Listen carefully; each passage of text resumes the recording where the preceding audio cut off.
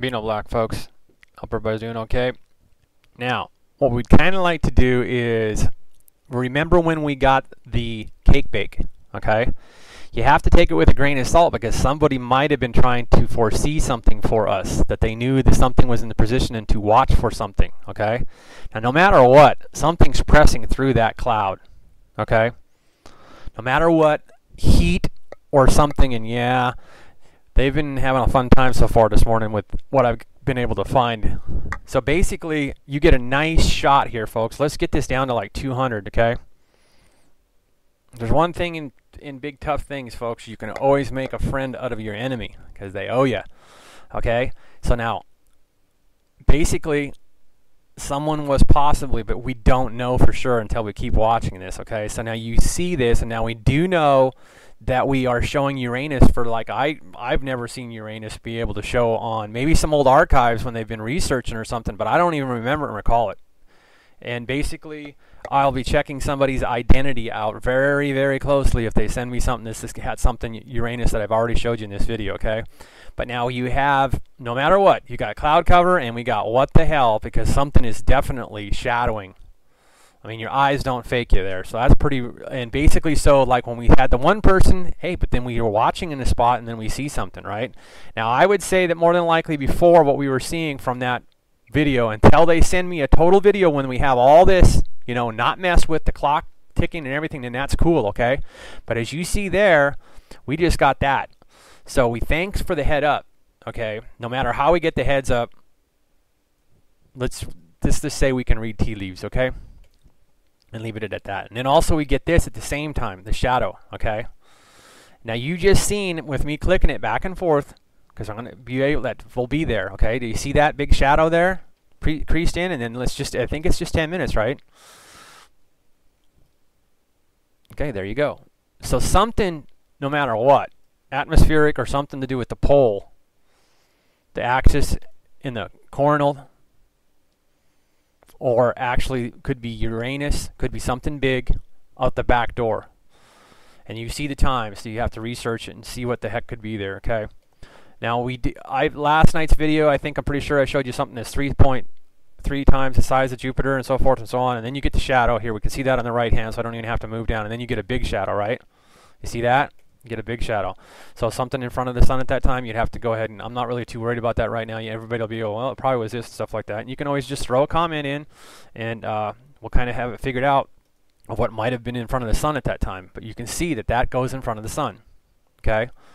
At 16-something UTC down there, okay? Now, this could be weather here, and probably is, but just before that, we had the passing of that in front of, because you see as it shadows the sun pretty damn good. You see that?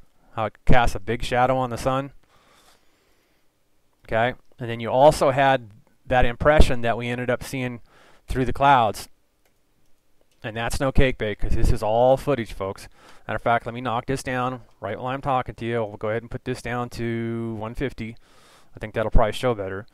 So I think I can go back, and we'll get that impression. Now, we know that that more than likely is just cloud there, okay?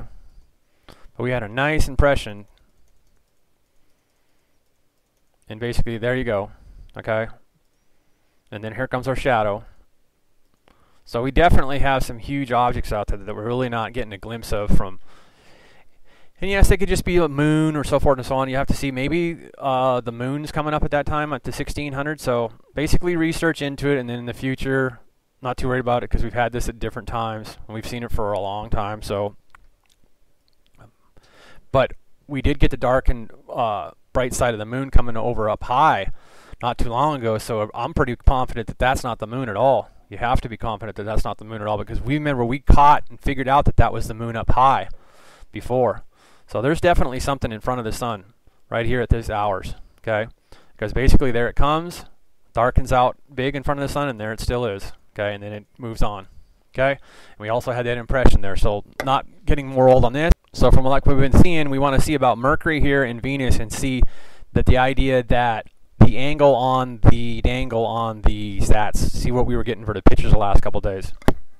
So I'm blowed up on basically, I believe this is Enoch here, and so that was an Enoch shot, and they found it back in, let me see real fast. And basically it's something that comes around 3.5 years cycle around. It's one of the comets that circles around Earth. And basically, but what I'm wanting to make sure people realize is the idea. Now you can see that more than likely it's probably up by the sun or the supergiants because of the pattern there, basically. And there's the info on it. But what I'm trying to make everybody understand is the idea that what we just seen on, okay, this is H12A, okay? Basically, I have to have somebody watching me what I'm looking at all the time so we have fun. Who takes over my clicker or my mouse? SCADA. Supervisory control and data acquisition. What is on his monitor? And you can do it, folks. All you got to do is hack. Okay, so there. Because we're going to come down and you know Jupiter is huge. Okay? Even what's hella large is lots of these things like that. Very bright star out there in the middle of. And you just got to go searching for it. And I'm not too worried about all that. Basically, common knowledge of the idea that we've been fake for so long about there's only these like 7 or 8 planets around and so forth in the. Okay, so no matter what, that's not by the sun, okay? And that's very bright, and that's a comet. Now, that's also somewhat with what I had showed you before when I was showing you up to these shots, up right corner. Remember when I said, hey, I found a comet or something? There's three massive moving along, or at least 2. You know, 2 for damn sure, and then there we go. We got that. So what the huge hell is that? Now, I don't believe that to be Enoch, but let's go see, and we'll see what we get off of... and no matter what, Jupiter, and what we're seeing for the size of flippin' Venus, okay, there you go, okay. Now, remember, you got to put it in a cone, okay. You got to scroll this up in a circle because the idea of this H12B here, okay, and the sun is over here getting blocked, okay. It's always in the well. The sun is in the flippin' well. Also, recent earthquakes. There was a 4.0 out east, and we got a 5.3 that's got a hell of a big footprint up in Alaska. Okay, so then again, the minding, because we know the rings count the bands, so the idea that we know it's a 5. Okay, but the idea that how far it spreads out makes you really start wondering if they're taking a tick off, because we do know that they might possibly in the future try to start hiding some ticks because we're seeing that it's up to 3. If we can trust this to be 2 point something, but we've seen that they take ticks off of quakes all the time anyway. Okay, do they go to a whole tick? Who knows? But we got a 4.0 out east. Okay, so things are just as normal, huh? So we want to thank NASA, all the armed forces, because we know that they help all the satellites get all these shots. So great telemetry, great data, because we got Mercury there. And yes, I never edit my videos. I just hack through them. Okay. So let's hack down here to see what we've got there, and we pretty much know that that's not flipping. Well, the only thing it could possibly be, and why the hell would we see in Mercury? Now, I'm going to blow us up to 1,000, folks, but I'm thinking that this probably right there is Uranus, because Uranus should be dark, okay? And basically, what I'm figuring is darkness, because the idea that they did find stars out behind Uranus and so forth and so on. Some stars, some suns, okay? So it's unique to figure out what we know to be this, even though they have it marked Uranus. Okay, is it that right there? It should be something dark. Either that or it's right there in the U, okay? Because you got to remember they don't have any light. The sunlight makes Earth look big, shimmers off of our atmospheres, okay, and our magnetic. So they got a current plot here. Pretty sure it'll end up with the Earth is in here in the hole somewhere. And it'll come up. There's Earth. Okay? So the sun is in the well below all this, okay? So as you can see, we are grouped tightly together right now. Like I was saying, we are real heavy on a grouping. So we're probably going to see some interesting earthquake magnetic from all this, from the grouping and the alignment. Okay? So, as you can see, looking into the well, because the sun is below us, below all the planets that you've seen right there, Earth and so forth, okay? So then we go and we look at our, so in a second we'll plot this, and these are massive distances, folks, because you can see also Jupiter is massive, and the camera not being that close to Venus, when you see Venus, there's interesting things up with Venus. So the idea that, is Venus been flamoed by a CME? you know, and keep it glowing or something like that. But anyway, no matter what, the supergiants and the sun have got Venus looking very large and very bright right now on their shots. Okay, and I know that's not what I'm showing you right here right now. Let's blow Uranus up to 400 and see if we can disseminate which the hell one it is. So here we are, blown up at 1,000, folks. So the best thing I can figure is, well, they got it marked at Uranus. So which one is it? Because as you can see, you might have to contend that maybe it's either right up here, which I don't think it'd be. I think it'd be larger. But the idea, you have to remember that it's not glowing like a star.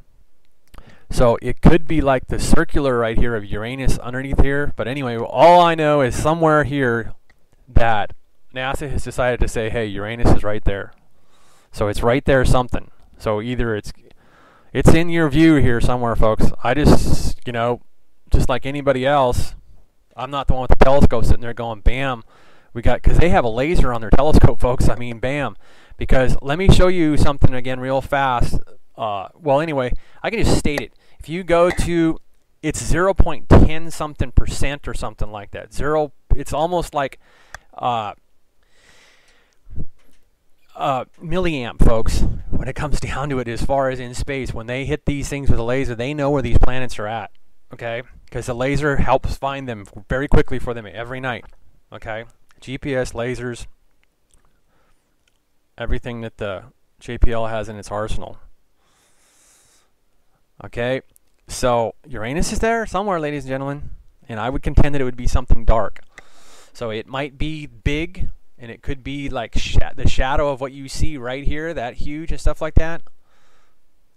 And then it could be smaller, because we have learned by just looking at the sun that we have maybe been bogus for sizes of things for a long, long time.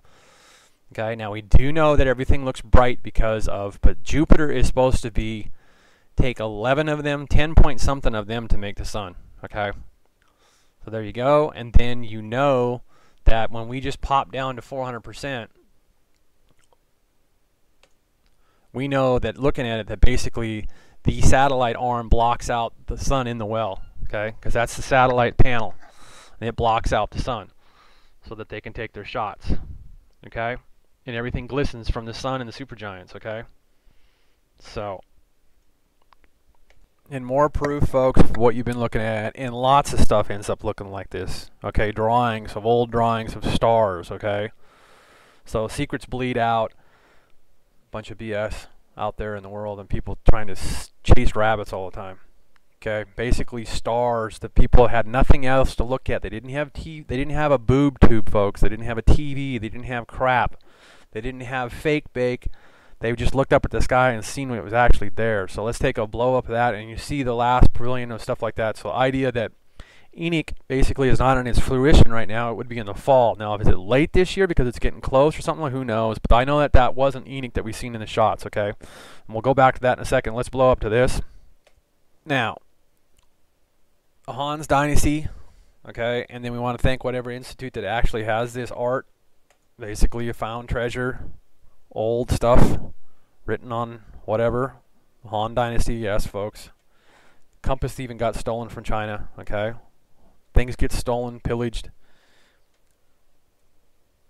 Han Dynasty, Mongolia, I believe, or something like that, over in Asia, okay?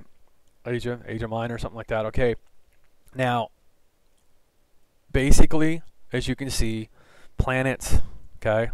So the Chinese were astronomers, okay? They looked up, or they basically just looked at the stars. Who knows what they have for a Chinese name for? So this is old art. And basically they think that this is basically, but you would think that the idea that basically this is the beginning, but see, then you get in arguments of race and stuff like that. Well, we found it first and everything like that, but you can see that there are symbols for planets or comets, okay? Plus basically imaging what they look like when they went through the sky, how they originally get their, as you see the fork, the trident, and all that stuff like that you see for different planets. I'm not going to get into that because I don't have them memorized. Don't give a rat's ass about that.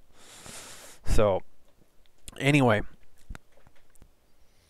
1904, American astronomers started seeing it, and basically it was found in 17-something. Enoch, okay, but we don't think that this is Enoch around here right now.